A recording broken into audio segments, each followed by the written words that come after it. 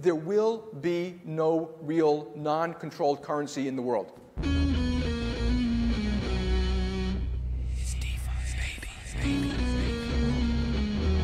coming for you, banks. Bitcoin is punk rock. Deal with it.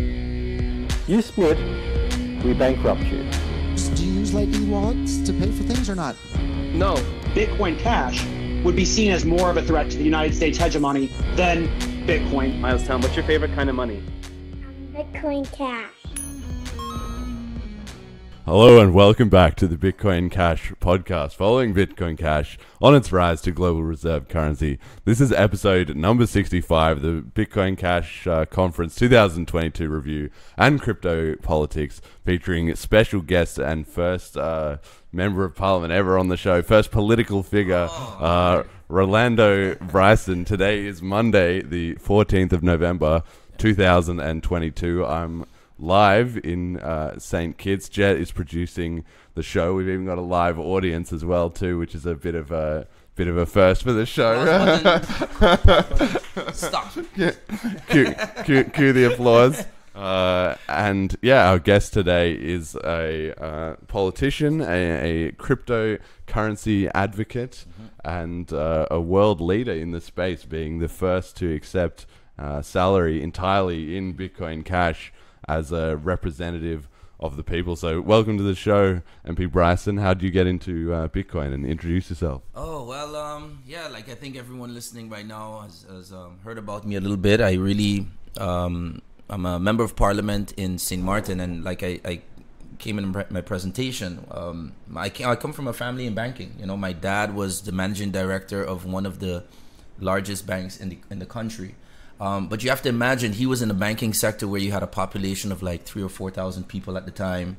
So a bank was just about, facilitating people, a place where they can put their money, save it responsibly. You can have a banker like my dad would tell you, okay, if you want to be able to maybe expand your home a bit, this is how we can help you. This is the rates we can give you. It was about helping people. And around the late 90s, my dad actually, after 25 years of service in the banking sector, had an early retirement. He could have worked for another 10 years. But he retired because he just didn't like the direction that the banking sector was going. And at the time, I'm a teenager, and I'm hearing him come home talking about these things. And I'm like, wow, this is sad. That even my dad, who loved banking so much, his whole view on it, the fact that it's changing to a fee structure, the abuse of the fractional reserve system. Even as a teenager, I'm hearing all these terms because he's coming home inventing to my uncle and my dad and others as well. So I've always had a view that, why can't banking go back to what it was, what it should be for the people? And that's when I started to look at cryptocurrency, because then I saw, wait a minute, read the Satoshi white paper and you get used to what cryptocurrency is. And well, I guess we kind of have to give up on the banking system. It's never going to go back to what, let's say, we had it like in St. Martin, or maybe what it might have been in the 1800s when banking, in the United States first came about with the greenback, etc. A non-central currency. Those days are over. So the only possible solution had to be cryptocurrency. So when I got elected in 2018, I immediately started doing research on it. And I questioned my central bank about it. I said, okay, what's your view? What's your position on cryptocurrencies? What do you want to do? What is your vision? How are you going to advise the parliament and the government? Because it's an independent entity in the country, but we do have oversight over them via our Minister of Finance. And they came out with a one-page memo just basically saying, well, we don't have any oversight of cryptocurrency because it's not a security, it's not a tender. So basically, we suggest you do KYC, but we're not getting involved. And I found that was very weak of them, very nonchalant. I think it back then already we could have started, innovating and reaching out to different people within the communities to see which cryptocurrency would best fit the needs of St. Martin, So then I said, well, if I can't depend on the central bank, I have to do it myself. And I kept researching about it. Of course, I would start with Bitcoin and say, okay, is Bitcoin, does it work for us and stuff? And I quickly learned that Bitcoin is not going to solve the problem of not just St. Martin's, but the entire Caribbean, which is we need fast, cheap ways to remit money peer-to-peer. We don't have PayPal. We don't have Cash App. Wire transfers are extremely expensive and very long. Sometimes just for me to wire transfer to someone right there in Miami, that's a 3-hour flight away, can take a week. And it can cost $100 to send $500. So the Caribbean, just to give a little background on that as well, in the 70s and 80s, the Caribbean was the world leader in offshore banking. And my theory is that the world did not like that. That was too much power for a region that was mostly comprised of independent Afro-Caribbean people of African descent. The world could not accept that the Cayman Islands, St. Martin, the BVI, and Barbados, and all of us, everyone was bringing their money to the Caribbean. So they invented this thing called the FATF, the Financial Action Task Force, because we need to make sure that there's no money laundering and terrorism financing going on in the Caribbean. Like, really? No, people were just tired of the banking system that Europe and the United States were creating, and saw that the style of banking in the Caribbean, like, was what my dad did. It was just a place to come and deposit your money, help some people get some work in the banking sector. No one was becoming millionaires in the Caribbean in the banking sector. Every banker in the Caribbean did it for love, and that was extremely attractive. That's why billions of dollars are flowing, and they completely killed that. And I said, I am not going to allow, as long as I have any sort of political influence, that not just St. Martin, but that the Caribbean loses out on another opportunity to be that again. The Caribbean has the potential, just like in the 70s and 80s, we were the offshore banking capital of the world. The Caribbean really does have that potential, because our culture, you guys have seen it. We're very open-minded. We're very relaxed. You know, everyone wants to make money, but that's not the ambition. People want to be happy. You know, they want to live well. They want to interact, and we're a tourism destination, so we're used to interacting with people of so many cultures. If you think about it like that, we're the perfect place to be the financial sector. And coupled with that, we have the most need than anywhere in the world for cryptocurrency. So I'm happy to maybe be a sort of pioneer in the political arena for it. But what we quickly see is that other countries are now coming on board. You know, we saw the amazing announcement from the Prime Minister here about legal tender. We saw that despite it being not BCH, but Dominica adopted Tron. I think that's a great thing, even for BCH, because the fact that countries are at least adopting something, it opens the door for them to make the comparison and say, well, you know, well, we adopted Bitcoin, we adopted Tron, but take a look at what St. Martin and St. Kitts is doing. They're contacting us. You know, Dominica is contacting us, and even people from the Tron community are contacting us to say, well, maybe we're more on the tech side of things, and you guys can be the remittance currency. So you're seeing Dominica itself is already kind of like, well, we did adopt this, but this BCH thing looks interesting. So we just need people, the BCH community is a few steps ahead of us. You know, we're very layman in this field. We just want solutions that you guys have. And it's great that you're bringing it to the Caribbean and opening our eyes. I would say don't underestimate the size and impact of the Caribbean.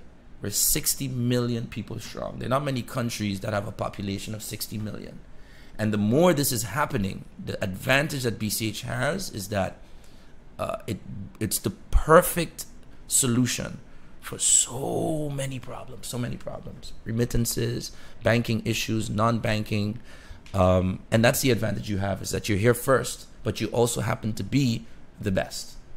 I'm very glad to hear you say that. So I'm curious then, you said in 2018 you got elected, and obviously you had the financial and the banking aspects growing up. So where did politics come into things? Did you start in the political industry, or were you doing some other stuff beforehand? No, actually, I always kind of thought maybe one day I would go into politics, but I always envisioned that being like something I would do like towards the end of my career, like in my 50s or something. My passion is actually tourism. I remember in high school that I wanted to be a lawyer at the time, and now I'm studying law as well. But I want to be a lawyer, and then this politician came to my high school. His name is Theo Heiliger. He's actually the founder of the party that I'm now the leader of. And he came to that school, and he was at the time the Minister of Tourism. And he was just talking about tourism, and he made an analogy that, you know, all of you who get like $1 from your parents to come and buy something in the canteen to eat, do you know where that dollar came from? It came from tourism. And it just was like mind-blowing. Like, yeah, we never thought about where did these dollars come from? We don't have a Federal Reserve office here. It's all just coming in from tourists. So I got immediately fascinated by the tourism industry and what that does for people, because then I started to do some research about it and look at other countries and see how dependent we are on the fact that you all are here. You've bought airline tickets, you've paid for hotels, you've gone out to eat. So the tourism industry became an immediate passion for me. So I studied tourism in Amsterdam in college. And when I returned to St. Martin, I worked at an airline. And then there was a position that opened for the St. Martin Tourism Authority to be the director. And that actually was my first indirect foray into politics, because at the time, there were some political forces that did not want me to be the tourism director. They already, naive me, thought that it would be based on merit and skill. I scored the highest in all the interviews, but there were some political forces that didn't want me there, because who's this kid? We can't control him. We can't have someone in such a powerful position. So I got really publicly attacked. You know, I was accused of embezzling money and I'm irresponsible. All kinds of accusations came my way, and I hit a complete huge depression. And for 2 weeks, I didn't leave my home. I was so devastated. I was thinking about moving back to the Netherlands. But there was another local politician and a very close friend of mine that came to me and said, Rolando, people would not attack you if they don't think you're a threat to the status quo.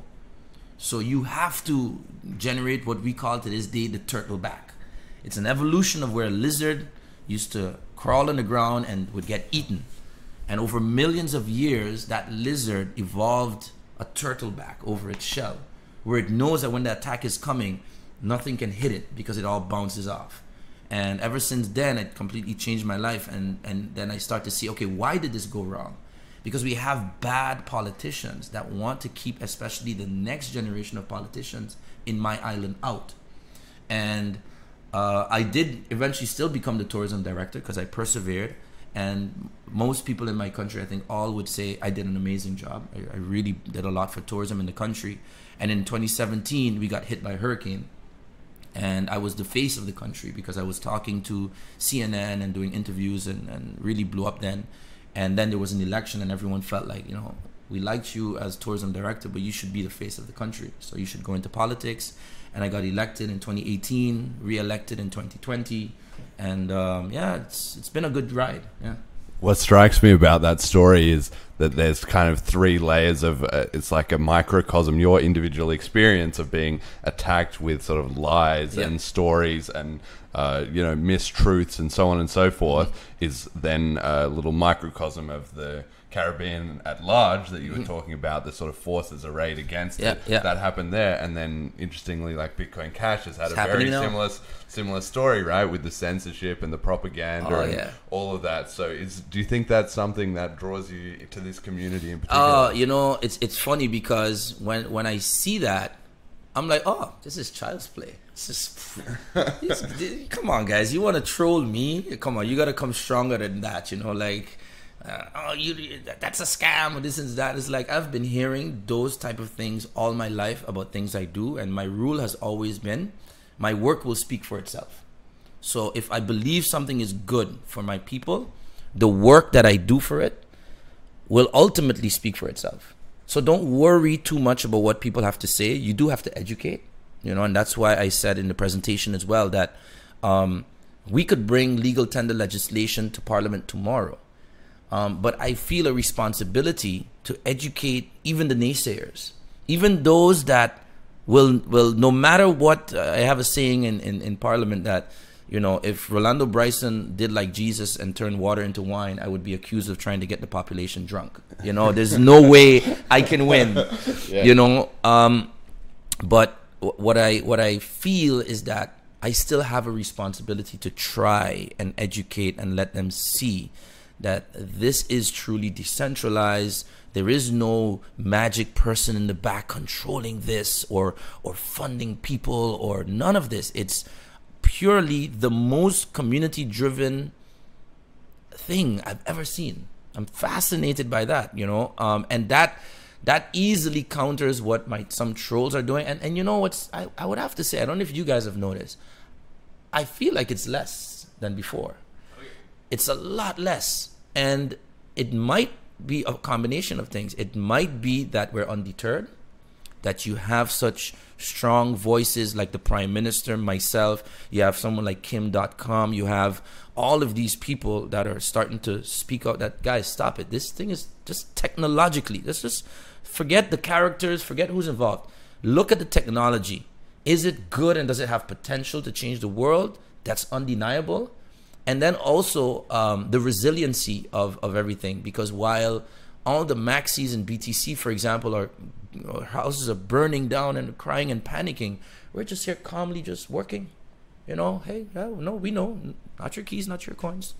We're going to keep working. We're going to keep pushing. No one is, I don't see the motivation level in the community going down. I see it going up. Huh.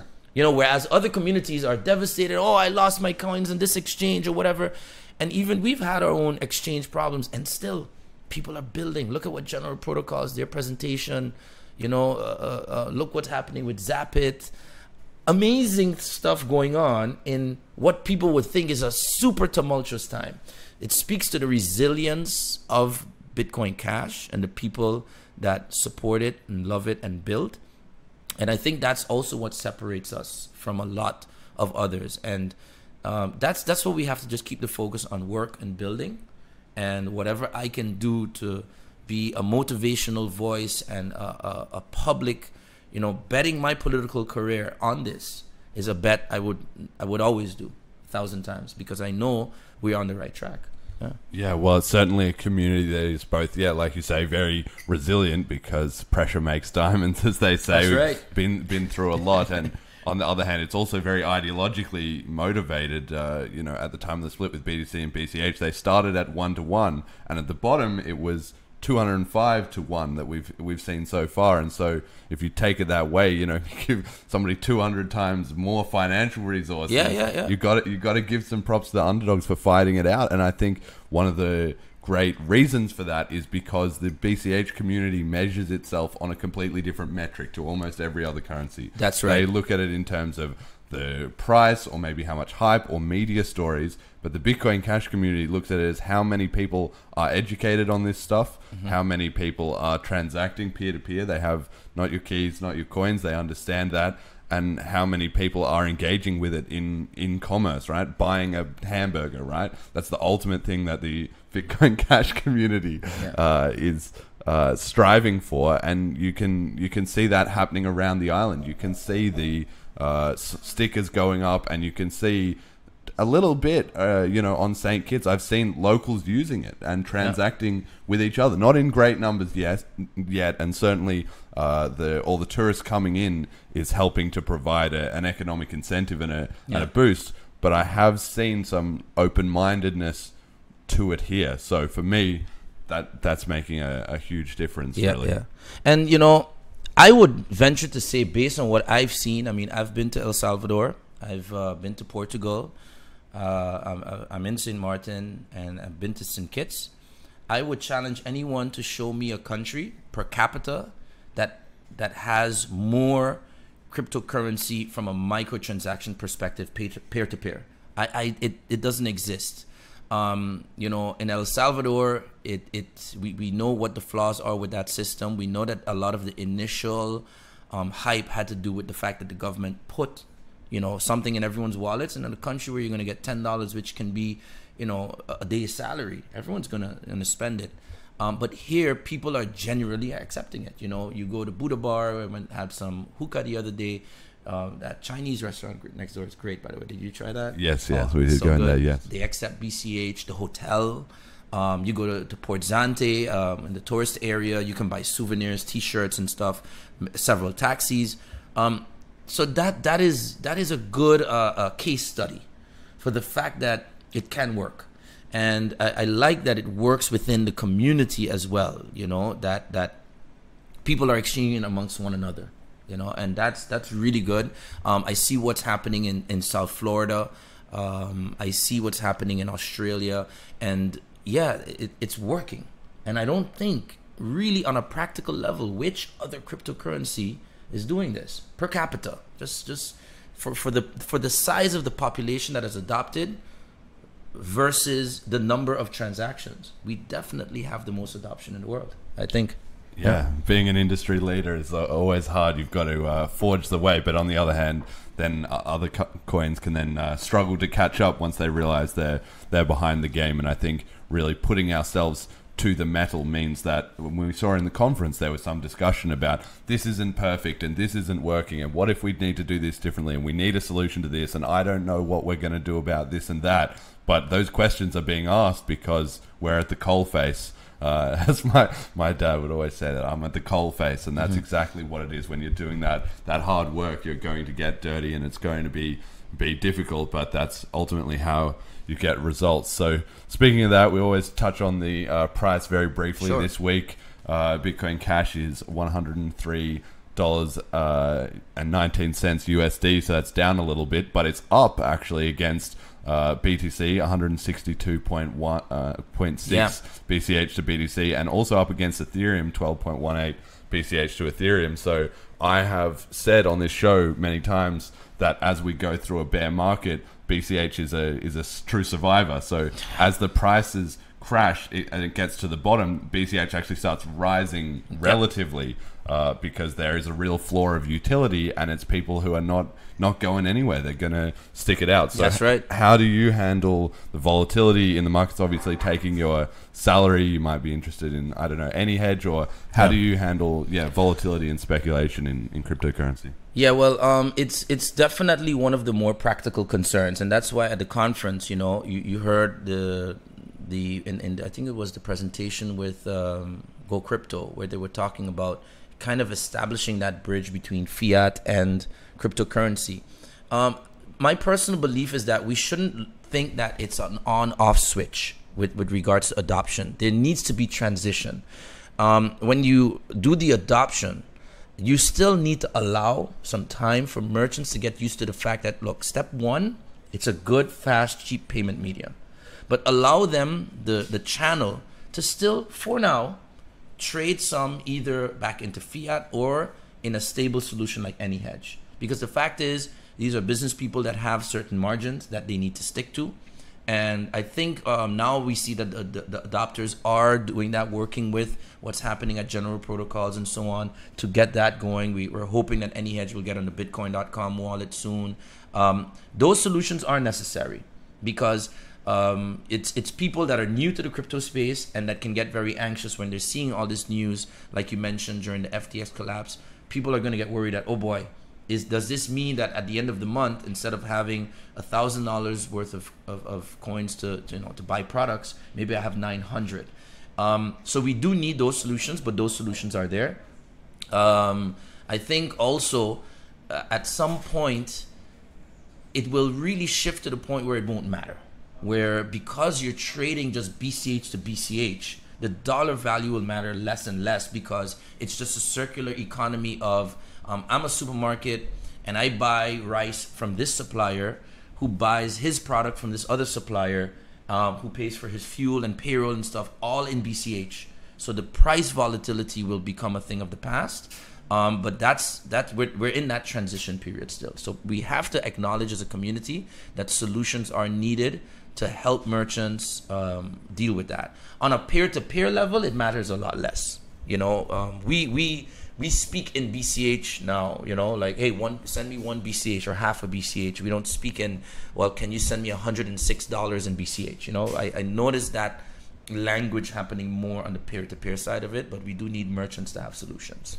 Yeah, I've certainly seen last night. Actually, we were at the casino. We were trying to play some Texas Hold'em, and we had a bit of a group there. And I was talking to them about Bitcoin. They actually have the Bitcoin logo on the chips because they've been sponsored by Bitcoin.com. Yeah. So we were going there, and we all had Bitcoin shirts and stuff like that. So people were noticing it, and we were talking to like one of the cashiers and the dealers. And one thing she said to me was, "Oh, it's just money."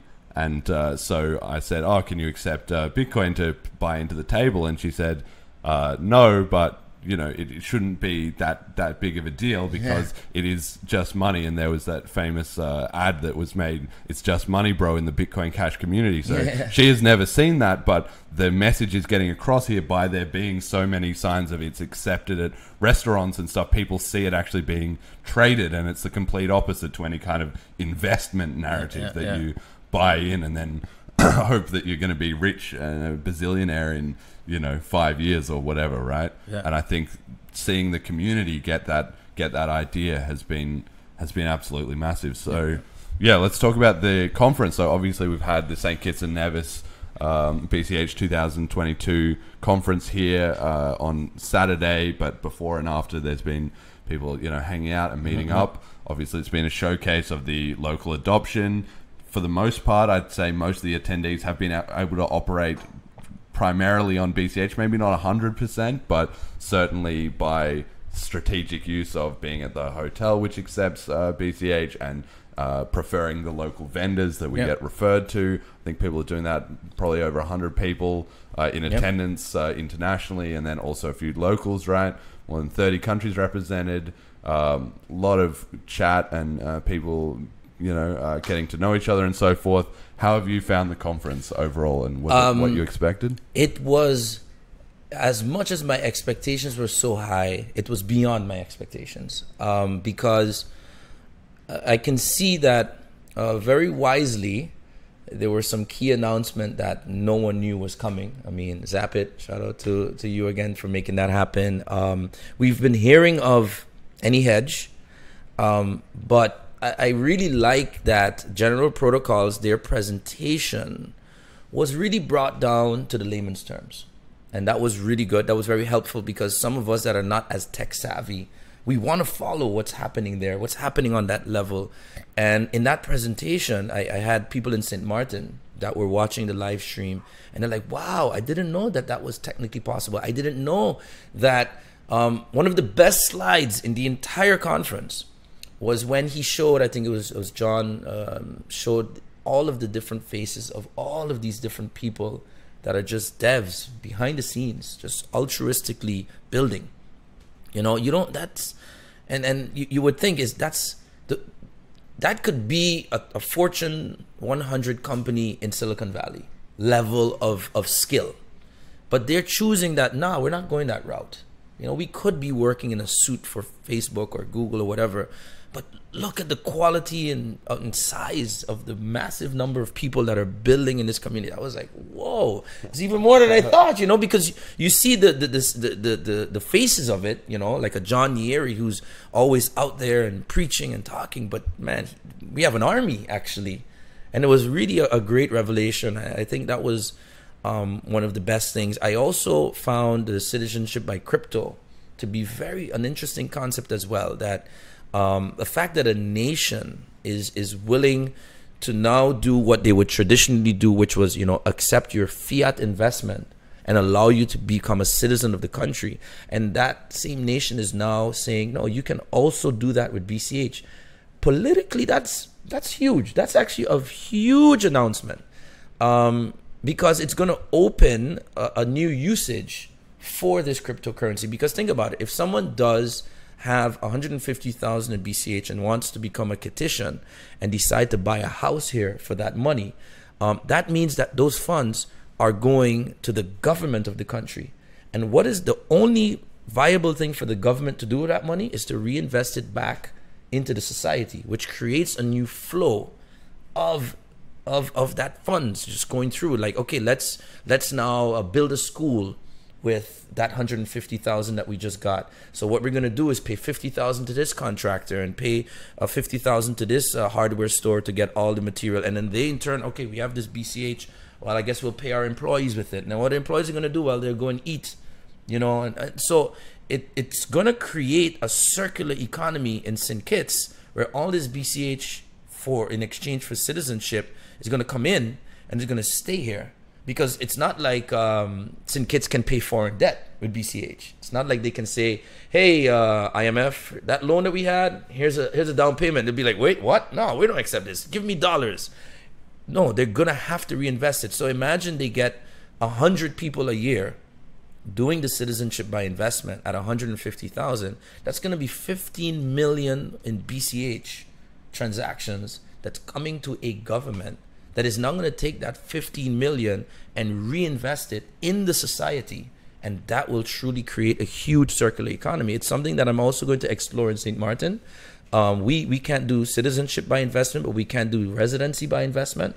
I was already talking to Sonny, who's very familiar with it, and is going to help me build that in St. Martin, where we too can say, hey, if you want to become a permanent resident of a country that's in the Dutch Kingdom, which gives you rights to a Schengen visa, which gives you rights to our tax rates, it'll be cheaper, so it'll be like maybe $50,000. But again, imagine we get 100 people a year say, oh, sure, I'll take 50,000 in my BCH reserves and give that to St. Martin. I become a resident of St. Martin, and all of a sudden, all of this money, the only thing I can do as a government is reinvest it in my community. So it's huge, a lot of huge announcements. It blew me away, actually.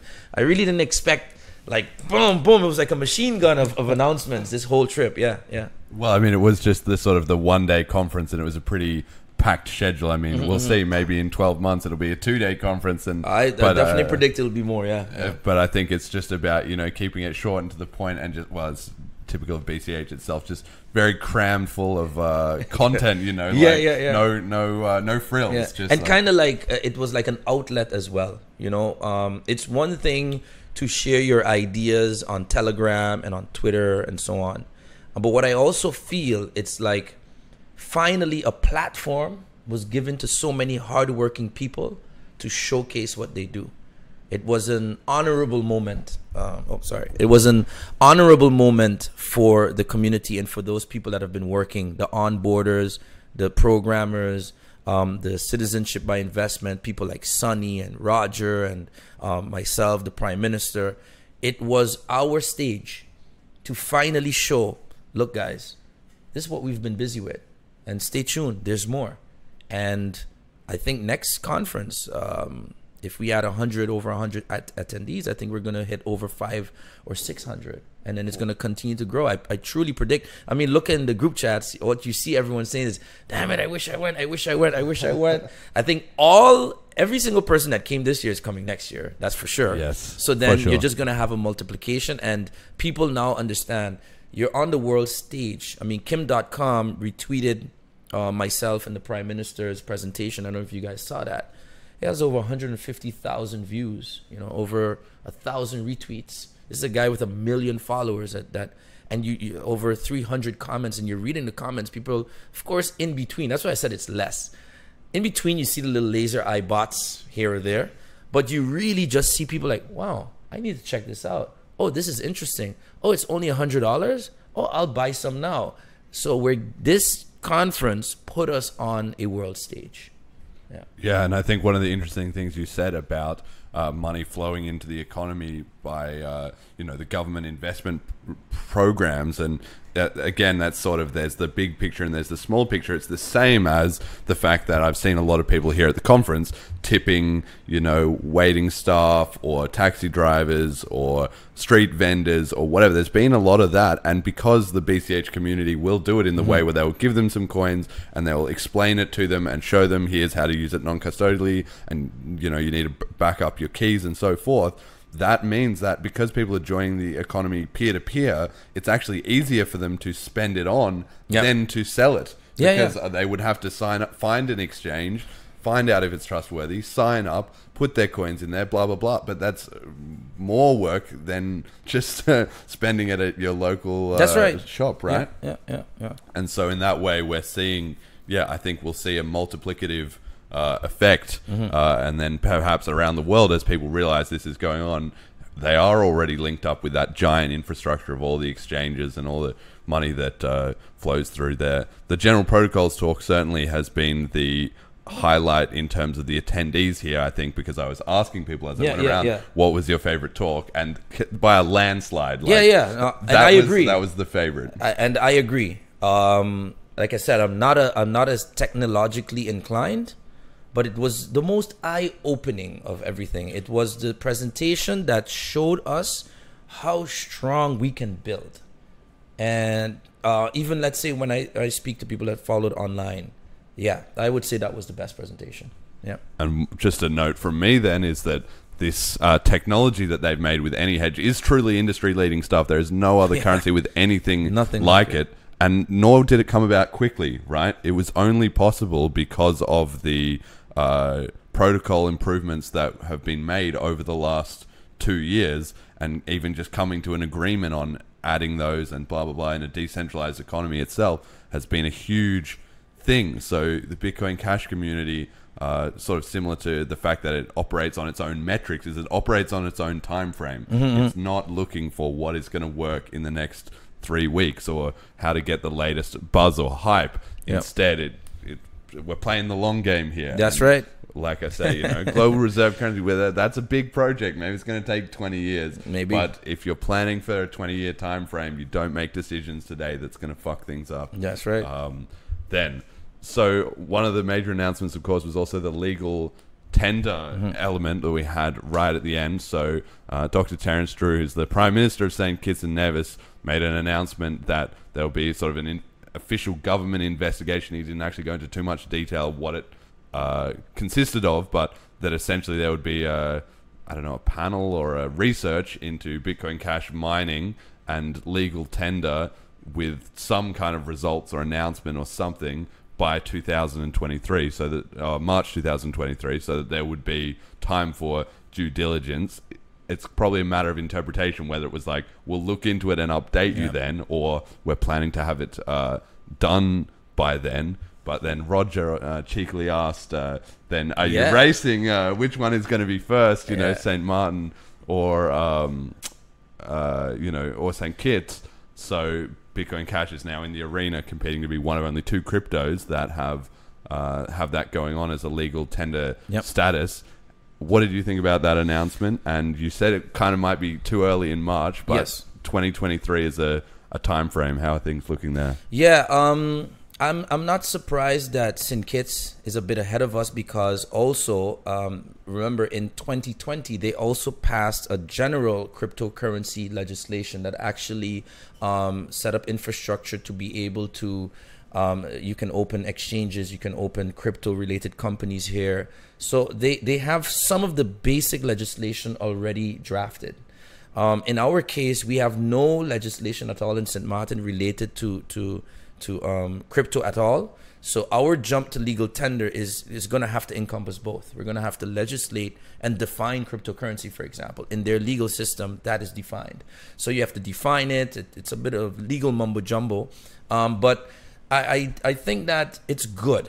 Like I mentioned earlier, the more countries that are looking at adopting anything, first of all, that's good. The fact that St. Kitts and Nevis, and my prediction is that they will make it in March. Politically speaking, it's not something. Remember, there was another government that was in charge before this government recently got elected, and that government was pro BCH and pro crypto.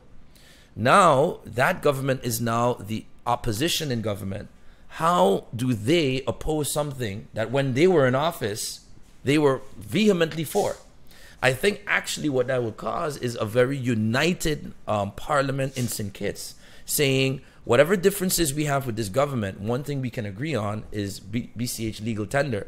And I predict, my personal prediction, this is not based on any inside information or anything, just looking at the political landscape, is that the Prime Minister is doing the right thing, which is more for the population, due diligence, getting all the information and making sure that's part in the explanatory notes of his legislation. But I do think March 2023, St. Kitts will be legal tender. And I do think in 2023, I would say using St. Kitts as a good example, we don't always have to be first, but we can be a close second. I think that will also help my parliament, because a lot of the debate that might happen in the Parliament of St. Kitts on this before they pass that legislation is something that my colleagues will also be looking at. Like I mentioned, in a parliamentary system, no one can pass a law on their own. I'm allowed to propose laws on my own, but I do need broad support of a majority in Parliament to pass it. Now I have a coalition of broad support, But I would love to see it unanimously pass.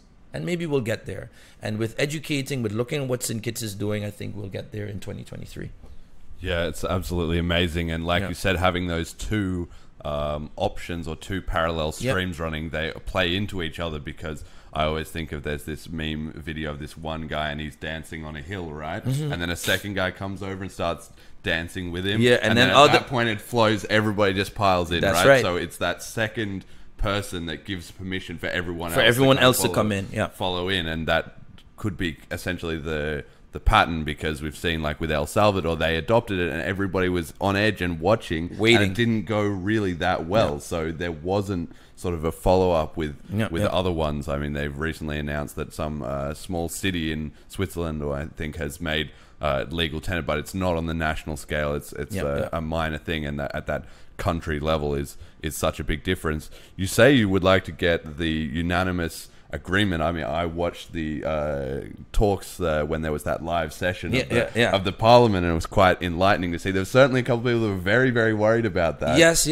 Are things changing on that front, or no? Like you have in my parliament, the way I see it, you have three types of parliamentarians. You have those that truly are working and believing in the government that we support, that is going to do the right thing by the people, and that believe in me and believe in my legislative focus. You have then those that are genuinely skeptical. You have those that really feel like, I don't know this stuff, it's really worrisome. That's a very minor group, maybe one or two. But then you have a group of about 3 or 4 people who just oppose just because they oppose. Like I said, if Rolando Brison turns water into wine, they will accuse me of trying to get the population drunk. So I have to navigate those waters. A lot of what you saw in that meeting was the latter, where just because it's MP Brison, he's becoming a little too popular maybe, or they just don't like me or whatever. It's like, if someone else brought it, let's say if they brought it, there would have been a whole different discussion on it. What's ironic, for example, one of the politicians that was speaking, Sarah Westcott Williams was the older lady who was speaking. Her minister, in the previous government, she appointed a minister of finance, Mr. Perry Kearlings. And he is absolutely pro-crypto. He's one of the people, he's no longer the minister of finance, but I talk to him almost on a weekly basis. Hey, what do you think about this? What do you think about that? And he's fully for it.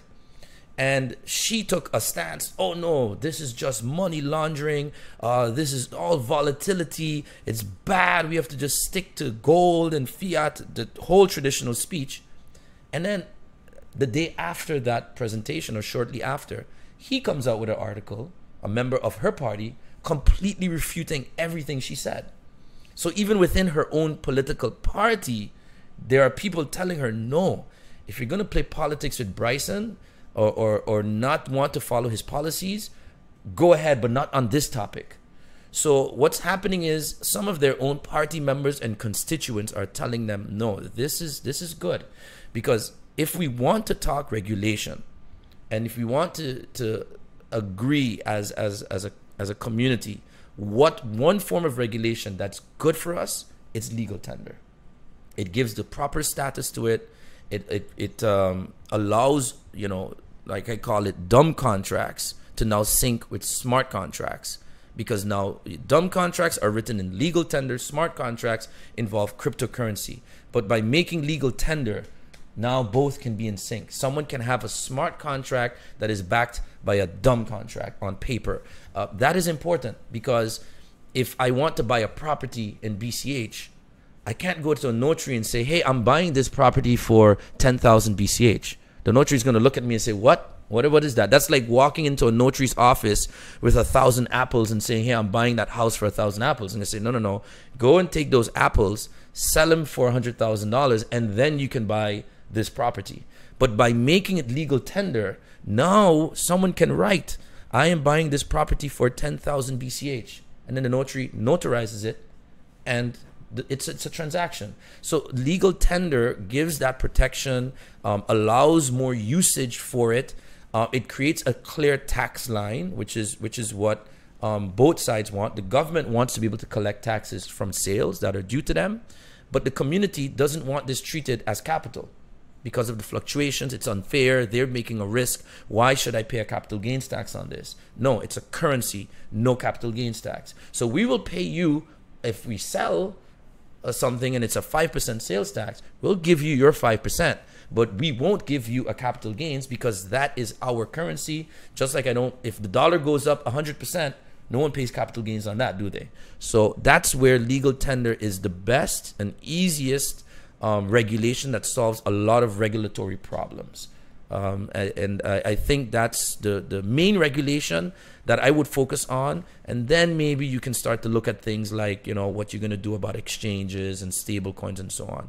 But yeah, legal tender covers 90% of your regulatory problems. Yeah, and I wanted to ask, I know you probably have to go in a minute, but I got like 10 minutes. Okay, all right. I wanted to ask you specifically about at the conference, you actually got a question from your electorate. There was a lady in the that audience. was really interesting. Yeah, and she said, I'm from St. Martin, and I have a question for MP Brison, and her question was about e-commerce, and she was clearly trying to sell things online and do transactions, and she was asking how Bitcoin Cash fits into that. So I was wondering if you could speak to the feedback you get on the ground from people around this stuff. Like you said, it's already seems to be quite popular, but yeah, just talk to me about that. What do St. Martin constituents tell you about Bitcoin Cash or about crypto, or your stances on that? Yeah, so St. Martin has it's a population of about 60,000, and we have some very talented people. You have like those young ladies that are marketing experts. They're very good at creating brands, doing branding. They do videos, podcasting like you do. And there are people that might look at them on social media and like their work and say, hey, we would like for you to do this for us. Sure, that'll cost you $500. Okay, I'll PayPal you. Sorry, I can't take PayPal. Okay, I'll Cash App you. Sorry, I don't have Cash App. Oh, I'll do this, I'll do that. Sorry, I can't. Can you create a web form for a credit card transaction? No, I'm sorry, I can't, because banking doesn't allow small businesses to do e-commerce. So our people are losing out on potentially millions of dollars coming into the country because people want to buy our local services or our local products. I know a friend of mine, she has, and I'm going to give her a shout, you should check it out. It's called Aroma Island. Check it out on Instagram. And, she has to use a whole loophole system of creating a bank account in the United States to then receive payments there. And then she, on a monthly basis, has to transfer that back to her account in St. Martin, which she has huge wire transfer fees. Now, you have entrepreneurs that said it point blank, look, all the technology and stuff, we don't really quite get that. But if this technology can help me receive money for my work, I'm all in. She spoke, I believe, for all small businesses and entrepreneurs in St. Martin, thousands of them, that want to sell their products like Aroma Island, that want to sell music. We can't open a paid Spotify account because we can't receive the money.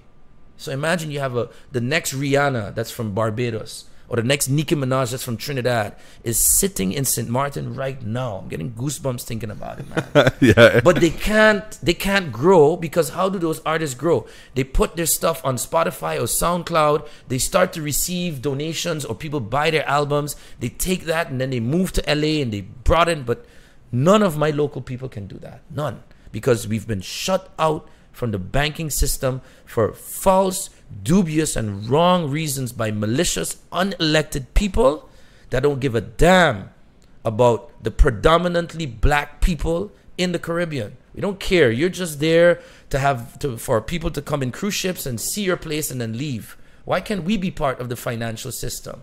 Why have we been shut out? Why have you told PayPal, stay out of the Caribbean? Why? Because you want to keep us down. And here we have a technology that's going to empower my people. How do I say no to this? It's wrong. If I am elected by my people, sorry I get a little passionate about this, but it's if amazing. I'm elected to serve, and my main purpose, okay, why are you elected? To make the lives of your people better, right? Well, it's not about giving someone fish. Give them a rod so that they can fish for themselves. And none of my people can catch any fish because the transaction, they don't have a net. The net is just a hole. But BCH is the opportunity for entrepreneurs like them. They sat with different people, and I really love the initiative of the community. The girls told me, man, people kept coming to us, even saying, what do you do? We want to buy your product. We'll pay you in BCH. Open a wallet. They opened the wallet right away. Okay, like one of them is a graphic designer. We'll work with you. The guys from Grow Crypto met with them. Hey, man, we have a solution for you where we can do it in such a way that you can accept the credit card transaction, and we'll link it to your bank account. You can have some fiat, some BCH.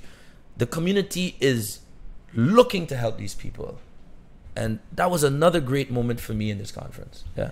Yeah, okay. So final question then, I guess, as you're about to leave. I had somebody say to me that they thought your confidence in the whole Bitcoin Cash thing, obviously you came out pretty hard whenever it was, like probably almost a year ago, sort of talking about it and accepting your salary and so on, and that was a huge step, and you were clearly on board with it, but they said that they've noticed your confidence and your passion and I guess, yeah, I'm trying to think if there's another word, but it's escaping me, has solidified and increased over time. Like you're increasingly sure you're on the right path. Can you just speak to that, how that's been as a sort of personal journey? I have to say, because, you know, like I said, the minute I made that announcement, I had, for example, people connected to a certain company that's very much affiliated with El Salvador. You guys can put the dots together. A very loud person on Twitter that came to me immediately and told me, "Are you crazy? No, you got to do Bitcoin. You're in the wrong. Have you ever heard of Lightning and this? And we'll come to St. Martin. We'll fly down there. We'll fly you to El Salvador, or come to see us in the US." And just, I said, look, guys, I'm open to having that discussion. Yeah, but you gotta pull back that announcement you made and say, you know, you have. I said, what? I said, I don't answer to you, with all due respect. I'm not pulling back shit. You know, I made my decision. I did my research. I'm open to hearing from you. And it immediately became toxic. They started also like sharing certain things about me and stuff. I just blocked them and ignored them because, like I said, turtle back. I'm good. And then counter to that, you have those maxis that were coming to me and trying to change our direction. And now they're also going to other islands. They're trying their best to see how they can export the failed model of El Salvador to the Caribbean countries, and it's not working. And Korean politicians, we talk, you know, we stay in touch, especially those that are crypto centric. We talk a lot. And but I have to say, one of the people that gave me the most confidence of everything is actually, some of you know him as Peter, we know him as Bali G. When I went to DevConnect in Amsterdam, because I wanted to learn more about the technical side of things, and although DevConnect was an Ethereum conference, I was going to be in Amsterdam anyway.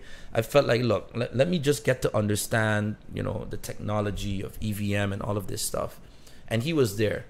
And it's interesting because we're both BCH guys, but we're at this Ethereum conference just because, well, let's see what the others are doing. And we connected so well. And he explained me like for hours and hours about the history of it and how we got here and the fork, and, you know, don't believe what the people are telling you, and why are they, you know, like the people in El Salvador, why are they coming at you? Because this is their plan. This is what they actually want to do. And here's the proof. Look, I have the text messages to prove it. So when I get that type of from an OG like that, and then you have people like Roger and Mike Komaransky and so on, all showing me with facts. These are the facts of how we got here, and this is the truth of what BCH really is. Of course my confidence is going to go up, because I have the facts. I know the truth, and the truth shall set you free. That's it. Well, that might be the point to finish it then. I don't know if you got to bounce, but yeah, I do have to head out. But it's been great, you know, being here in St. Kitts with you guys. Being on the podcast, I always watch. So now I'm actually on it. Yay! Hi, Mom. Hi. I made it. No, but all of you, everyone has an important role. I don't feel like my role is any more important than anyone else. I would even say, honestly, you know, my focus being on the regulatory side is one branch of it. You know, I picture if it was an org chart, so to speak, is like there's one little box that just says MP regulation, but you have all these other boxes of people, what you do, you know, like Fiendish Crypto with the Twitter Spaces, the devs, the onboarders. Everyone has a role to play in this, and we do it because we believe it's good for the world, you know, and we just have to stay focused on what we believe in, and know that what we're doing for generations to come is going to help millions of people around the world. Yeah, I think this will be amazing to see in 5 years. Thank you so much for having me. No, thank you for coming on the show, and safe travels. All right, talk soon. All right, yeah, just here we go. Well, might bring in some of the audience. Do you want to get involved here and do the second half of the show? You can. We could do two. Oh no. Okay. All right. Rory, get in here. All right. So first things first, and just speaking to the mic, just here, right? Okay, so introduce yourself a little bit for the viewers and listeners at home. Sure. Well, my name is Romit. I'm from Bangalore in India. I'm the founder of Zapit.io. We are basically a Bitcoin Cash non-custodial wallet. And yeah, I mean, our primary focus is the Indian market because, you know, there are a lot of wallets in the space, but nothing specific where Indians can use. There's a lot of things in India that are, you know, there are a lot of features that are required that are specific to the Indian market, and none of them were being targeted. So even as simple as buying Bitcoin Cash is extremely hard because most of the Indian exchanges, they disable Bitcoin Cash. Like you cannot deposit, you cannot withdraw, you can only trade, but let's say you have to get USDT first or BTC first. So there's clearly a push against BCH in India. So I've been in the Bitcoin space since 2013, so I saw the entire, you know, whatever happened in the space, and I understood that Bitcoin Cash continues to be, you know, the original Bitcoin. So yeah, I mean, decided to build Zapit to enable Bitcoin Cash payments in India and push more for it. Yeah. Can you speak to me a little bit about India specifically? I know has a bit of a history with like gold, for instance. They love, you know, jewelry and things like that. There's sort of some kind of like cultural memory perhaps of a pre-fiat time, or they've been through struggles and oppression and so on, that they can understand the utility of sort of non-custodial or independent value, you know, transaction and storage of wealth and so on and so forth. Tell me a bit more about that. Sure. Yeah. I mean, in India, trade was pretty big. Like for thousands of years, Indians have been trading with, you know, even the Roman Empire, for example. In India, you can find the Roman coins, the gold coins. So we knew that spices and silk and all of that was traded with the Western world from long back, for almost 2,000 years now. And just like everywhere else in the world, India has also had its instances of bank runs, where, you know, the banks just lend out so much IOUs that they end up not having enough gold for the people who withdraw it. So yeah, there are a lot of people that lost gold or their wealth like that, right? Like they could never get back their own gold. But, you know, it's really hard to educate people about how not to trust a central party with your wealth. We see that happen even today, for example, right? So I think the best way that back then Indians found out how to do it was to create a festival, like a cultural or a religious festival. Through that, one of the main concepts was to actually, for women to buy gold or to acquire gold in the form of jewelry. I mean, they would not wear it on a regular basis. It would be just for, you know, events or some functions, right? Like some grand event. But most of the time it's just stored as value because, yeah, cash would be used on a regular basis, but we know that cash is not entirely trustworthy.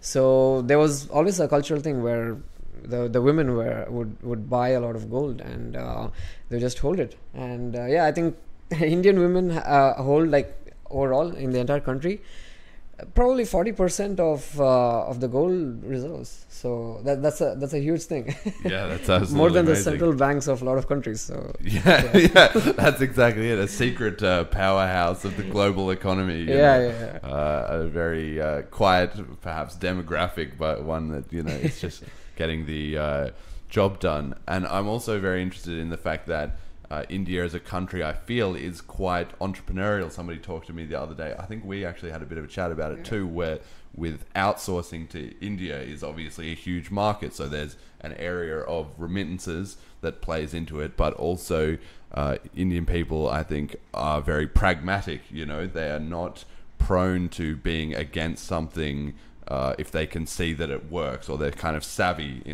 in that way. Do you think that also plays into how crypto is going to be adopted in India? Well, yeah, business has been a big part of India throughout its history. But unfortunately, they knew how to do small business, like, you know, locally, but Indians never knew how to scale up.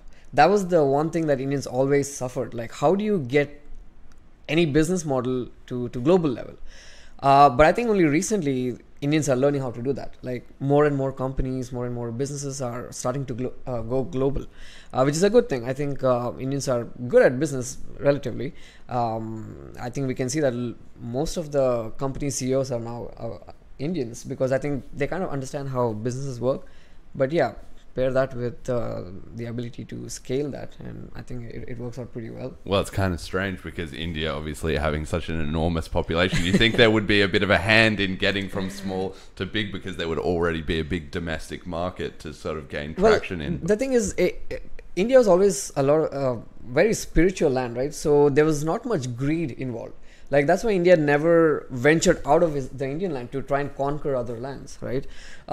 It's the same way. Like, even individual people think the same way. Like, yeah, I mean, I'm servicing my local market. I'm providing service to the individuals around me.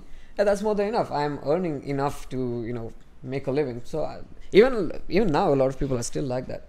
Of course, we need to get them out of that thinking. And, you know, economically, it makes sense to scale up. But yeah, I guess it's been always a cultural thing not to scale up, which has been the downside of the Indian market. But yeah, we see that happening now, so that's okay. Yes. Okay. So talk to me about Zapit. Obviously, you made the huge announcement at the conference that the UPI system, which is essentially like the domestic instant payments, it almost sounds kind of crypto-like, has already been implemented in India. Yeah. So yeah, explain that. I mean, I'm sure people can also check out your talk at the conference, but just for the listeners, give a bit of an overview of that. Sure. Maybe I'll just give a history about the UPI itself.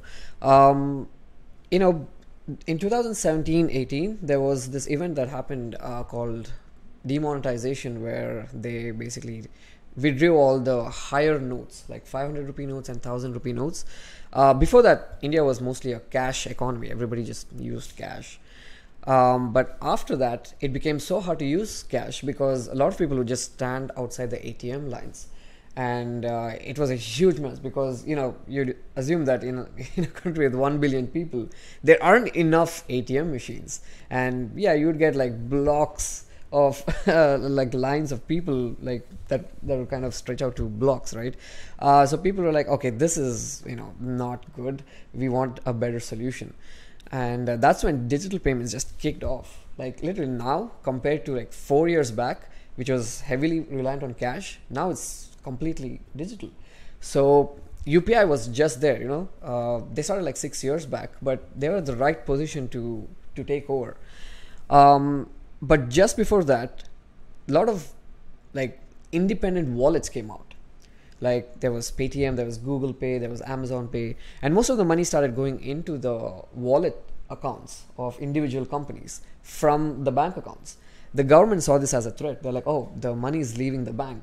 Well, I think we all can agree that most of the banks around the world don't really have enough reserves. So if you withdraw enough, there will be a bank run, just like, you know, other exchanges like FTX and all that. It's the same situation, and they saw that as a threat. Yeah, they saw that as a threat. So UPI offered a solution where they said, you know, we can get money back into the bank accounts. We have built a unified payments interface which every other app, including the banks, can utilize. So yeah, government was like, yeah, well, this sounds good. So they basically forced everyone to start using UPI, and it got all the money out of the wallets back into the bank accounts. You could still use Google Pay, you could still use Paytm and any other bank app, but the system that those apps or the banks would use is through the UPI. and it just blew up. Now, as I mentioned, well, maybe before that, there are millions of merchants. The biggest stores you could name off, like Starbucks, KFC, Zara, whatever it is, the biggest malls, to the smallest street vendors where they're selling, peanuts or watermelons or something like that. You can see like street carts having a QR code of UPI. You just go and pay, everybody accepts. So we saw that as a bigger threat for crypto. Actually, we're like, no, CBDCs are not the bigger threat, like from Indian point of view, right? CBDCs it's gonna come out pretty late. We saw UPI as a bigger threat to crypto adoption. Like most of the BCH guys know that, okay, you can, most of the other world, you can say that, hey, we have instant transactions, low fees, and it's easy to use. Well, in India, you have the same thing, but for no fees, like zero fees. So how do you compete with that? Like we would go to every merchant and be like, hey, there's Bitcoin Cash, it's a new currency, it's a decentralized, all that we would try to tell them, but they're like, yeah, but we already have something similar, so why would we use it? So it was a very hard thing to, get hold of merchants from the Indian point of view. So that is why we thought might as well integrate UPI with crypto, right? That would be the best approach. So the announcement that we made was that with Zapit you'll be able to make payments to any merchant that accepts UPI, which was over 60 million merchants. Like this is just offline, like stores. But there are also like e-commerce websites and stuff, which is over 40 million websites. But the beauty of UPI is it's not just merchants, right? Like Visa and MasterCard are just merchants. You cannot, so for example, I cannot use my Visa card to make a payment to you, for example, unless you're a merchant, right? But UPI, I can make a payment to you directly, like peer-to-peer. So it's the same system. With Zapit, you can make payments to any other person that's using UPI as well, which is over 200 million Indians at this point. So that essentially means that if you are in India, you could basically just put all your money in BCH and be able to just spend it everywhere. So at least on the for an individual, okay, that on the other end they're receiving the rupees that they were expecting. So explain that to me. So you have the QR code that you scan, and it's kind of like a crypto type transaction. You scan that with any kind of wallet or software or whatever, and it sends. But then the money lands in your bank account. So if I'm like big on Google Pay, for instance, what I have to take my money out of my bank account, put it in my Google Pay, then I spend it at INR, and then people paying me to my INR code goes into my bank account, and I kind of have to keep moving funds across. Is that how it works?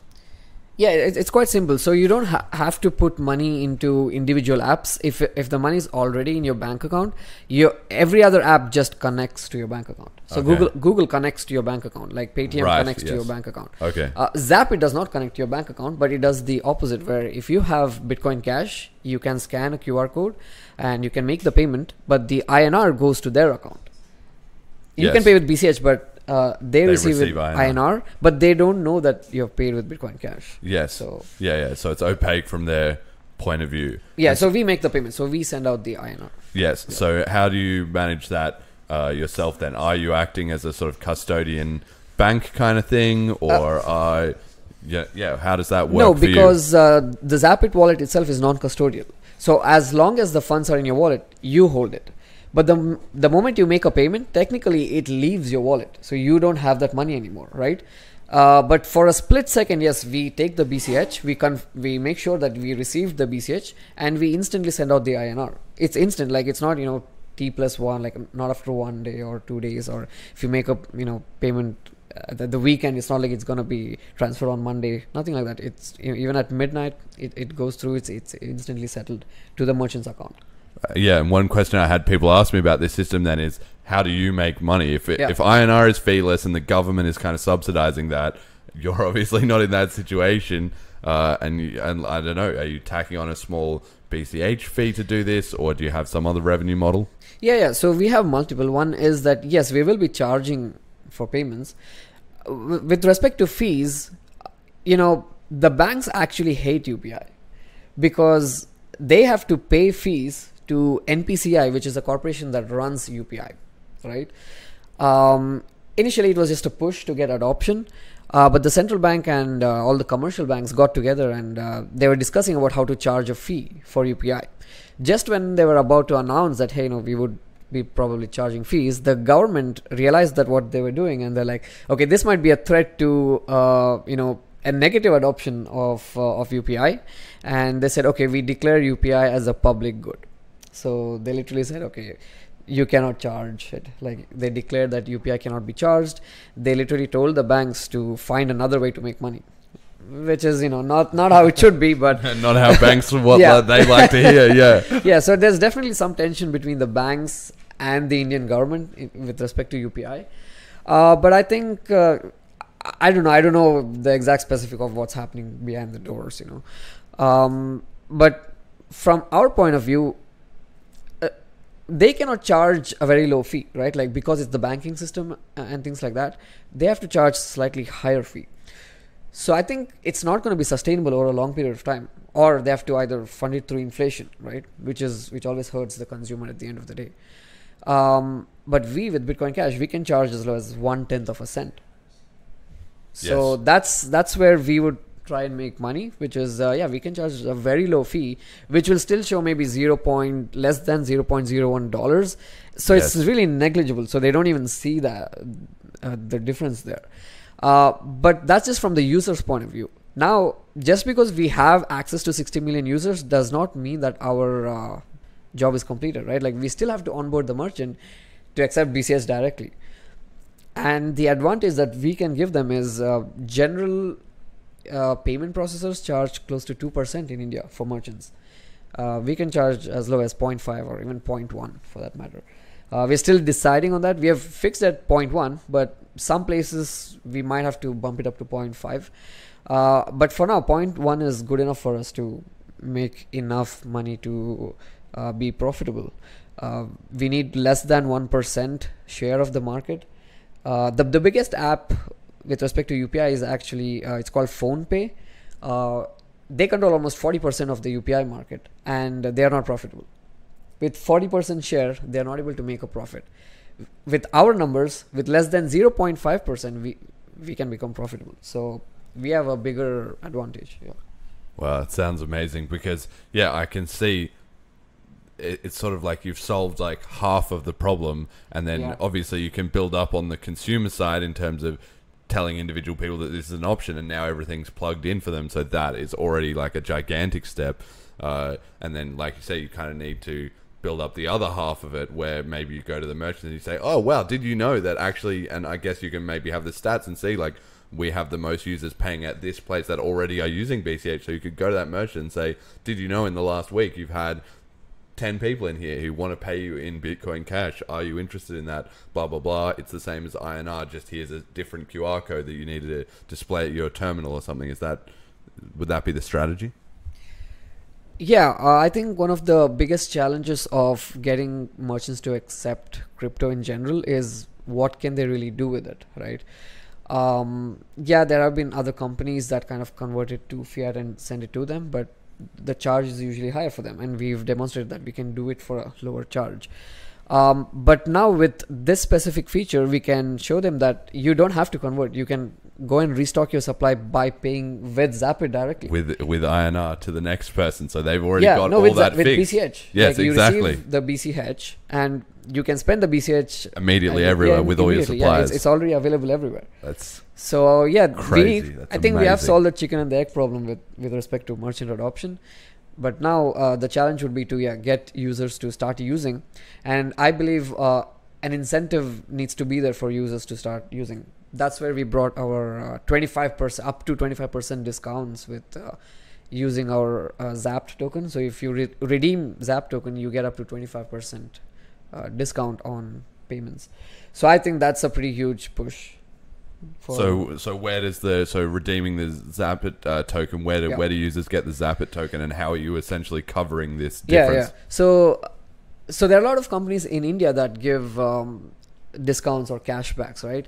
They do it in two ways. Either you force the merchant to take a hit and you promise them volume or users, or as a company you take the hit, right? Like there are a lot of companies that give rewards, subsidized, like Uber at the moment losing money to subsidize the fees for everyone to take car rides. Yeah.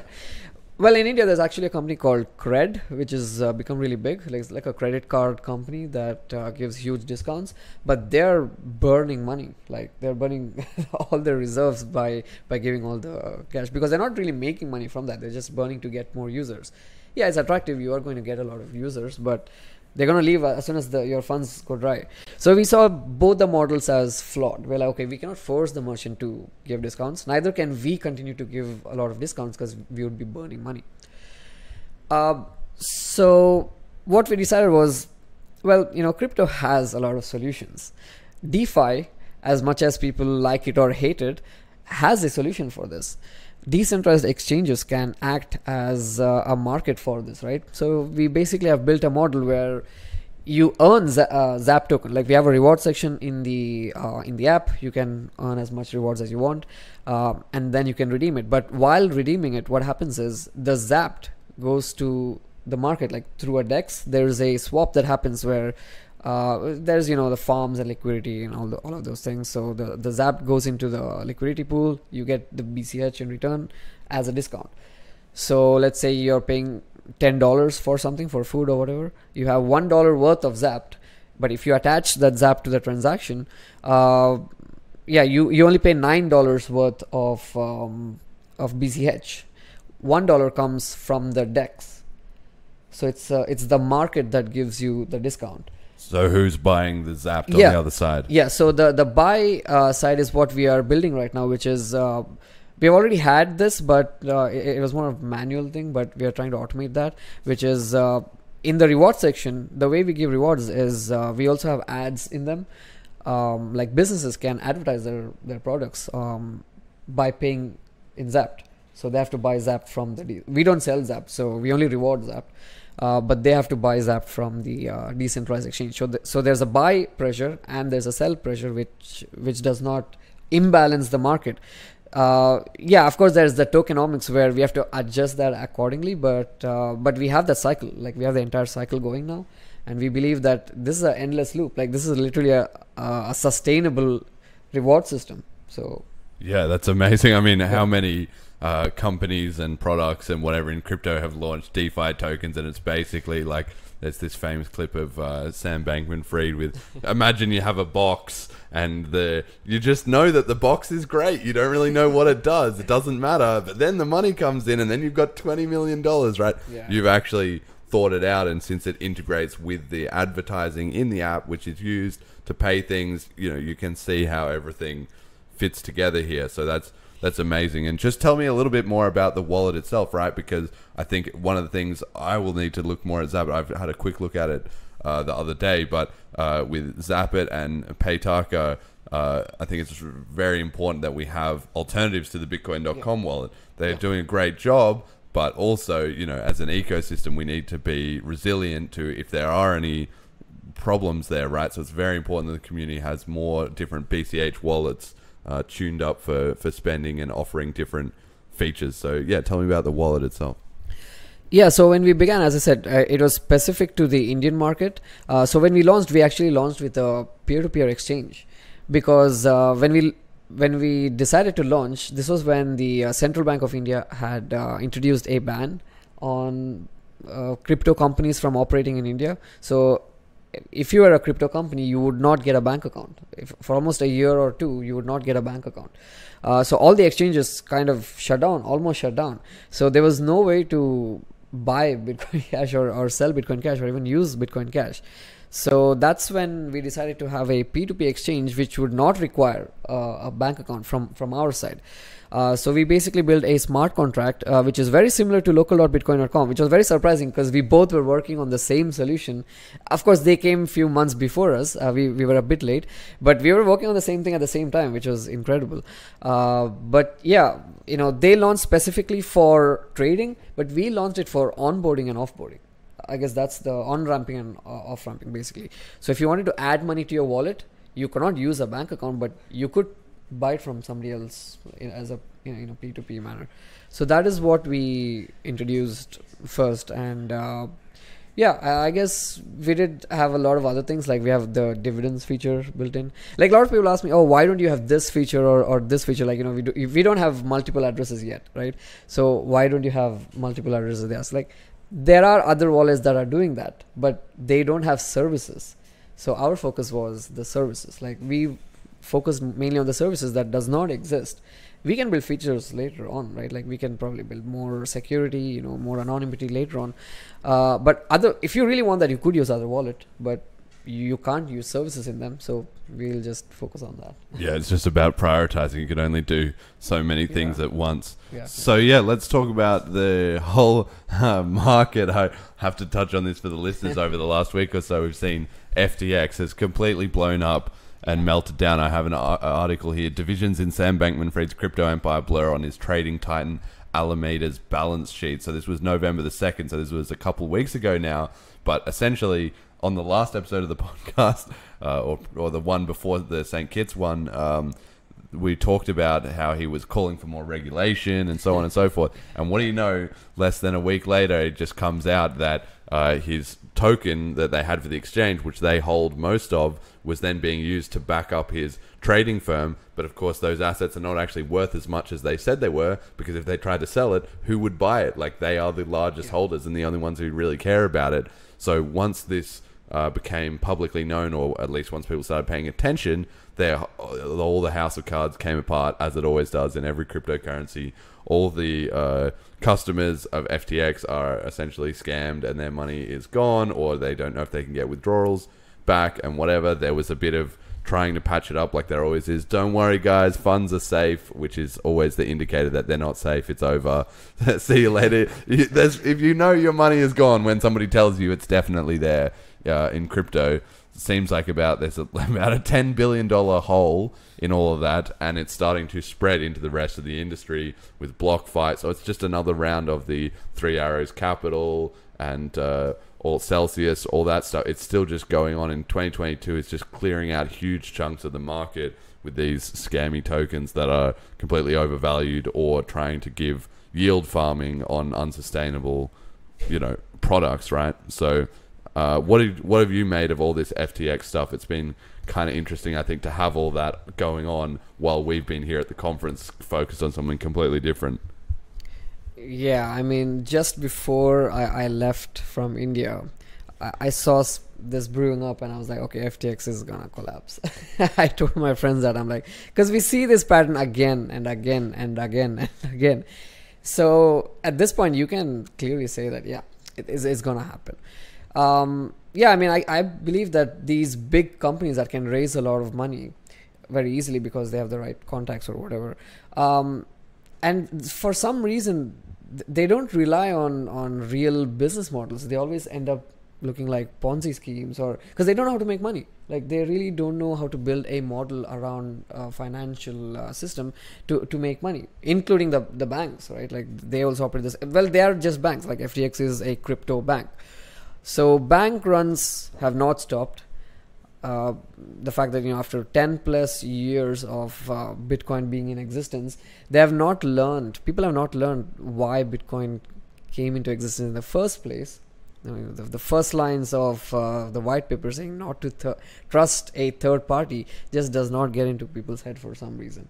So, but I think it's been on our part as well, because we have not built better solutions in the non-custodial side of things. They just build better solution where people can use, but of course it ends up collapsing. So that's why we are focusing on that. We're like, okay, we look at all the things that are being built in the centralized or custodial places, and we're like, okay, we have to build better solutions, but while being non-custodial. And I think this is not the end as well. There's going to be more. I think there has been, I don't know, other exchanges that are getting into trouble now, like crypto.com and all of these. These people are spending huge money on advertising on all the sports platforms. Like, I watch a lot of F1, and crypto.com is everywhere. It's everywhere. Like, recently I watched cricket, and FTX was everywhere, right? Like, on the stadium of the cricket, FTX being a huge. I'm like, okay. This clearly is not the right thing that's happening. Like, if you're Well, I don't know. It's really bad, I would say. Yeah, it's certainly very expensive for them to do that. And like you said, maybe the centralized solutions are quicker or slicker at getting to a good product, but they're kind of taking a shortcut that comes back to bite them in the end once it all blows up. And just burning money to acquire users in that way is not at all feasible or sustainable. So I've got my meme of the week is in this vein. So it's the meme of the guy who's standing next to a bucket of water which is slowly draining out money. So that's the guy's labeled SBF, and then the bucket of water is losing $8 billion in consumer funds, and then the guy slaps a piece of tape on that's supposed to fix the problem, but it just spreads the water everywhere, and that's him saying sorry. So I mean, all the money gets gone, it's lost, it's all scammed, everybody's fucked. And what do they say about, oh, sorry, guys? Like, people are not going to get their money back. It's a harsh lesson. And I need to remind viewers of this show, not your keys, not your coins. Withdraw 100% of your coins. I saw some commentary on Twitter by people saying, after this has happened, I've withdrawn 90% of my crypto for exchanges. No, 100%. Yeah. What are you doing? Like, it doesn't matter how many times they get scammed. They're still like, no, but I can leave a little bit there. No. Zero. Leave zero there. Take it all out. Why do you need it on an exchange? If you need it, send it in, sell it, or buy it, or whatever, and then just withdraw it. It should be on an exchange as little time as possible. Not your keys, not your coins. Yeah. I just have to say it for the millionth time on this show. It's got to be the mantra of the show. Those platforms are only for traders anyway. Like, why are regular people holding money in these kind of exchanges? Like, you're not trading on a daily basis. You're just buying and selling. You can do that on non-custodial platforms. Like, yeah. If you're just buying maybe once a month or once every few months, you can do that pretty easily on non-custodial platforms. You don't have to keep it on these centralized custodial exchanges. Well, with respect to, I think, regulation that these guys want, it is to... Well, I think it's pretty common to know that regulation is just to stop smaller businesses from coming up. Like, once you get big, you want to keep that monopoly, right? Like, or duopoly or whatever it is. So you kind of fight for regulation. They're like, we want regulation. Like, yes, I think all crypto companies must buy a $1 million license. I built Zapit from from the bedroom of my house. Yeah, like I was at just churning code every single day. I mean, I don't think we have lost anyone's money till now. Well, because we just built the right product, right? We didn't need billions of dollars to build this. We just needed a little bit of time and good skill and good support from the community to be able to do this. So I mean, if these big companies get their way of getting regulations in, I wouldn't be able to build it. Like, where am I going to get $1 million from? They're like, oh, but you need to be able to secure people's funds. I'm like, that's why it's non-custodial. Like, it's already secured. So yeah, it's amazing, I think, because every time this happens, people say the regulated entities are the ones blowing up. FTX was the most heavily regulated and the most advocating for regulation, and they blew up. It's clearly, and what do people think? We need more regulation. No, we've had enough regulation. There needs to be. We need to think differently about this problem, and that's where it comes to crypto and education and stuff. And being everything, a big actually. part of it. Like, yes. With respect to everything, like, if there's any problem in the world, regulations don't fix the problem. We need entrepreneurs fixing the problem with whatever solution they come up with. And there'll always be a multitude of solutions that we get to choose from. Regulations never solve these problems. So definitely agree with that. So then I've added this new maybe like segment-ish to the show where I realized there's so much going on in crypto that I can't cover everything that I want to cover in the about 2 hours of the show before it's just going on forever. So instead, I've just got a couple of little highlights of things that if listeners are interested, if they're wondering what's going on in crypto, if you've got the time and energy to do your own research, you can dig into these threads of what's happening maybe. So I'm just going to read them off here, and maybe you can have an opinion on one or two if you think you have a take on one of them. Okay, so the first one is Kim.com has showed off his demo of the long-awaited BCH app CashRain. He says the open beta will be available in the next 30 days, and he said that a couple of weeks ago, so we might be seeing soon some progress on that. I wrote a review on Reddit, which people can check out if they're interested in that. We've got Bitcoin Core have pushed ahead with their full replace by fee in V24.0, so it's now basically wrecking zero confirmation on the BTC chain completely. And John Carvalho has been upset about that and tweeting about that because his Lightning Network scheme is kind of falling apart. And you also have BSV have released a V1.0.13 with supporting code for the reassignment of digital assets. So the ability to essentially steal Satoshis or anyone else's coins at the behest of legal orders or essentially Craig Wright's whims. On any of these topics, do you want to have a take? Or all look pretty exciting. Juicy ones? Yeah, we could go forever on all these, but pick one. But with respect to the Kim.com's CashRain, actually, coming from a different time zone, I didn't get to test it, so I've not even seen how it works. I've only heard from other people, but I would be excited to see how this can be taken forward. I know that it's more like tipping your community and things like that, but I'm quite interested to actually see the demo. So maybe I can only make a comment after I've used it. But I think it's great. Kim.com being a supporter of Bitcoin Cash, he's delivered a product. He's delivering a product now, which is amazing. I think there's a lot more to come from him. So pretty excited to check that out. But with respect to Bitcoin Core, I didn't know they actually pushed it. I thought it was just a discussion that was taking place. I think it's getting over the line. Yeah. Oh, it's great. Actually, yeah. No, this is amazing for us, right? After the conference, we're just having a discussion with Paul Bilzerian, who was at the conference, and he was talking about the United States, right?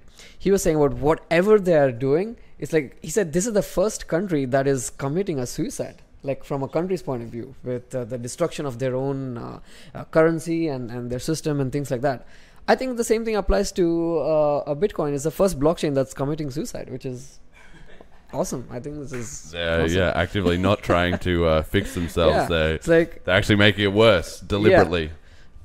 I mean, these guys were the same people that were talking about just optional RBF being an awesome thing. So might as well go full on, Awesome. I feel like it's the same with BSB. Like they're both just like, all right, it's time to end it.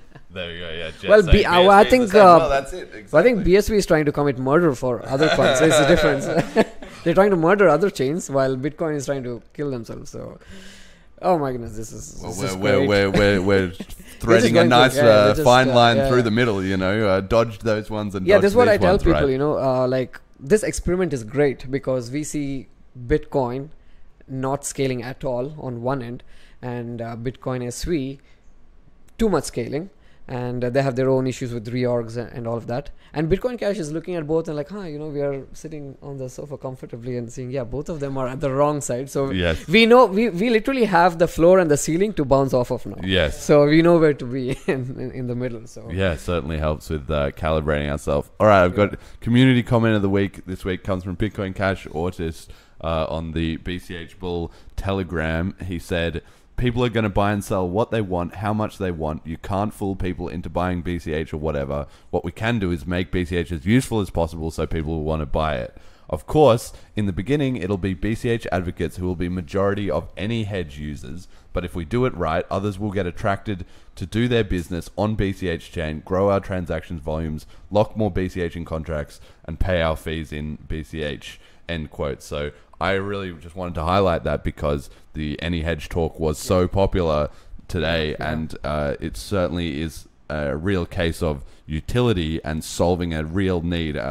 John just got flooded with people after the conference asking him about when can we have this and we need this, and I'm sure they're going to be making a lot of money, and they've really got a unique solution here. So I really can I just make a comment about how we are using AnyHedge, which actually I forgot to mention about this in the conference, which is unlike most of the payment processors, when they receive the crypto or let's say Bitcoin Cash, they immediately sell it in the market, which kind of drives down the price of Bitcoin Cash. But whenever we receive the Bitcoin Cash, we put it into the AnyHedge contract, so we are able to stabilize the amount without actually changing the price of Bitcoin Cash. So we can do it on a longer basis, and we don't have to change the price. Just real quick, just like you're non-custodial, right? So explain when you're receiving this is for the payments, Yeah, so for the UPI payments, so when you scan the UPI QR code, we receive the Bitcoin Cash, and then technically we have to sell that Bitcoin Cash for INR and send out the INR. But with enough liquidity, we can send out the INR, and the Bitcoin Cash that we receive, we immediately hedge. So we get the same INR value, but we don't have to sell it immediately. So it does not change the price of Bitcoin Cash. And when we do the other way around as well, we don't have to buy. So every single payment that's happening is not changing the price of Bitcoin Cash. So we don't have to dump the market or even pump the market for that matter. So it's more of a gradual thing. You could build up your own local locked reserves. Yes. And then people can just flick in and out of that, and then you're slowly building up a floor of your company's reserves in liquidity. Yeah. So that's why we as a payment system is completely different from others, right? So we are using NH slightly differently. We're not allowing individual users to hedge yet. But we ourselves as a company, we are using it for our payments. So yes, that's amazing. Just the money is, again, it's building that circular economy here. That's absolutely amazing. All right, so then we've got a message to the community. Last slide is just an open forum for you to, especially like with the conference and everything that we've just seen, what do you think the Bitcoin Cash community needs to hear or think about it, or tell a story of I don't know, something funny that happened at the conference, maybe whatever comes to mind. Sure. I think I'd like to maybe just make a comment as to in the Bitcoin Cash community, I see a lot of people still attacking a lot of other chains. I mean, we can point out the flaws or why they're wrong or things like that, but I think the attacks have to stop, because the more you attack others, they will also attack you back. It's better to work together and see the advantages of both. Like, I don't think we can't be Bitcoin Cash maximalists, right? Like, we have to admit that there are other communities, there are other people in the world that will always want to be heard or want to be known. So you can never have a monopoly or anything. So people want to stay relevant. So just to stay relevant, they'll always choose another coin because they will be relevant in their own community. So the more you attack other communities, they will also attack you back. And I feel like that's where from me, it's been the hardest to get people into Bitcoin Cash, because of all the attacks that have taken place on Bitcoin Cash. We need to change that sentiment. And it's going to be hard because Bitcoin Cash has already had such a bad name. But yeah, I think the attacks definitely have to stop. It's okay to point out the technical flaws. That's totally fine. But I still see a lot of people in the community attacking other coins. And I don't think we will ever get enough people supporting Bitcoin Cash if we don't do that. It's better to work together. It's better to see, okay, some chains may have something better than us. It's better to try and make ourselves better, but let's work together and let's support each other. I guess that's one thing that I really wanted to say.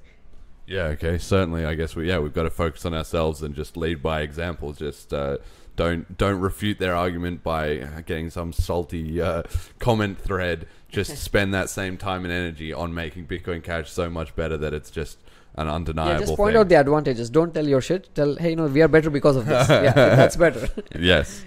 Okay, maybe try and make it more of a dialogue. Yeah. Okay, all right. Well, I guess that will pretty much do it for the show here.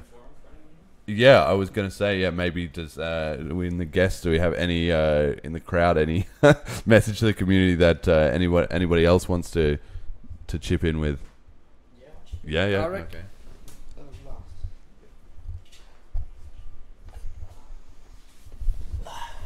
Good to see you, mate. BitcoinJason checking in. Just here's the mic. Just talking there. The mic's right here. Okay, all right. So give a quick thoughts on the conference. What did you think? The best thing about this conference is I did not have to change currencies. Yep. That's it, 100% adoption. I live from your point of view, right? Yeah, from my point of view, I live on Bitcoin Cash. I come to Bitcoin Cash Island, and it's still Bitcoin Cash. No USD needed. Not a single EC. Not touched anything, right? Since you landed, just all BC. I flew into LA and Miami, and they were going to charge me for $100 Australian. They were going to give me back 44 American dollars. That's a massive price gouge, man. Now, I'm telling you now, if there was a Bitcoin Cash merchant at the airport, I would choose them over any other merchant. Why? Because it's so expensive to change your currency into another currency, man. So I think St. Kitts is like the leading country in revolution of how travelers like me, like I'm a novice. This is my first time ever overseas. And to have a country that takes on Bitcoin Cash where I can just travel there and not worry about exchanges and being ripped off by, because I got exchange at an airport or somewhere else. That's a massive thing.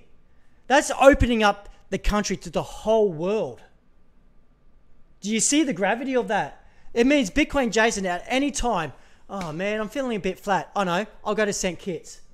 I will choose to fast and not eat in America to save that money because they don't have Bitcoin Cash there. I'll spend it all in St. Kitts. Not only that, it's because I'm not transferring Australian dollars into American dollars. It gives me more play money to spend in the country, which is absolutely massive because that means that country that accepts Bitcoin Cash gets extra tourism dollars. That's huge. Yeah, it is. It is absolutely huge. And applause from the audience. And but just tell me about the locals adopting. Like, I know I've seen you, trying to onboard people, and definitely we've been doing tipping of the waiters and so on and so forth. Like, you're seeing that circulation? Maybe compare and contrast a little bit with St. Kitts, with Townsville. What do you think are the strengths or disadvantages of either one? St. Kitts has got a massive advantage over the Bitcoin Cash city because they've got Bitcoin Cash ATMs straight off the bat. So if I was a merchant and I accepted Bitcoin Cash, I can easily transfer that. That's not a problem. So the roadblocks for getting a Bitcoin Cash merchant in St. Kitts is far less than what I face. They are open to the idea. I come from a silver spoon nation. We've been called the lucky country. I don't know how lucky we're going to stay because we take for granted so much. And St. Kitts, like, I am so energized by St. Kitts because they are entrepreneurial. And just by meeting the people here, I've just been like, I never realized how much of a box I put myself in until I came here. I've like, whoa, Jace, you need to step out. I was talking to a young Indian, a guy so young he could be like my son. And this guy just expanded my thinking and my horizon, where I thought, fair income, I've been limiting myself. So there are some merchants here that don't accept Bitcoin Cash, but it's free to do so. And if they make it legal tender, game over, man. It's just like, yeah, you know what I mean? So St. Kitts is the country I would, if I had to live in a country, I would live in St. Kitts. Yeah, I'm actually looking at seeing if I can get citizenship here, maybe a bit of property, as my plan B. If Australia doesn't maintain its lucky country status and decides to fall for pitfalls, St. Kitts will be my bunker. It'd be my place of refuge. Yeah, well then clearly the whole, citizenship by investment and all that stuff that we've been hearing about is obviously resonating and striking a chord with you. And not only that, is there's so much potential with mining operations, which is extra revenue to the country. Man, if they said like, oh, you have to spend $200,000 to investment, I would put it in like Bitcoin Cash mining, because they got this power project, this geothermal power, which is so much excess electricity. I will put money into that project, knowing that it's further going to secure the network. And I've done something for not only the community, for myself, but for the world. I'm totally down. This is absolutely amazing. And I just got to ask you then, so what was your favorite talk from the conference? I've asked quite a few people that, so I'm interested on your take. I've actually got a few favorites. I've got one favorite. One favorite. You got to pick a heart. You can give an honorable mention to one or two, but you got to have the one favorite. All right, I'm gonna go with the Zapit. Yeah. Okay. Yeah. Let me break this down. Right. I've got 200 merchants in the Bitcoin Cash city. My focus right now is to create more retail spenders. Now, Zapit's got a program where it's like a 20-25% rebate. If I can have that in my country, that is going to help me, because a fluctuation, who cares? Like, it has to drop more than 25%. You know what I mean? Before you've lost, yeah. Yeah, but you get a rebate. You know what I mean? And it's Bitcoin Cash. So I can see myself plugging Zapit. I can see myself encouraging new suspendage, because the one thing that's destroying the Bitcoin Cash movement in Australia is this hodl mentality. I've tried so hard over the last 12 months to break this hodl mentality, to buy it, spend it, stack it. But it's like people are like locked. They need a perception, paradigm shift. And I'm hoping with Zapit that I can do that. Absolutely amazing. All right, well, we've done nearly 2 hours of the podcast, so we do have to wrap this up here, but thank you for coming on the show. And do you want to give some shout-outs and where can people find you? And we'll do the same for Rohit as well. Yeah, I've got 2 YouTube channels, Bitcoin Cash City and BitcoinJason. I think I got handles now, so it's at Bitcoin Cash City and at BitcoinJason. Yeah. And you'll find me there. I just want to say to the audience, go and like and subscribe to every Bitcoin Cash content creator like yourselves, because if we all got to stand together or we hang separately. That's it. I love it. And we'll have the links in the thing. Rohit, do you want to give any shout outs, or where can people find you? Obviously, we'll put the information in the description as well. Well, it's just it's either Romit Radical or Radical Romit, depending on the platform. Like okay. Twitter would be Radical Romit. Okay. But mainly, I think Zapit_IO everywhere. Than me, you can follow Zapit for all the updates. Yeah, we'll link up to that. Okay, well, that will do it for the show. Thank you very much to our live audience. That's super cool. We've never had that really before, so that's a new experience for me. Great to see. Jett, yeah, producing that. Thank you to the patrons, Ricky and HP. Check out BitcoinCashPodcast.com for the start guide, FAQs, and links. Thank you to everybody listening on Podcash. And Jett, do you have any shout out you want to give? Surely there's got to be something after the whole conference. Oh man, I guess just to everyone that made the conference happen, to everyone that I've met so far.